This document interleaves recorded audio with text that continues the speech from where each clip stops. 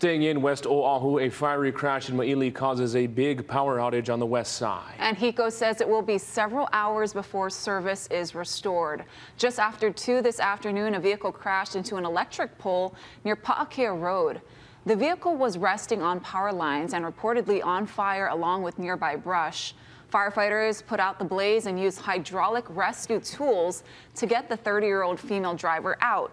She had 2nd and 3rd degree burns and was rushed to the hospital in serious condition. HECO says about 1,700 customers remain without power at this time. Crews hope to have service restored by 8 p.m. We'll pass along any updates as we receive them.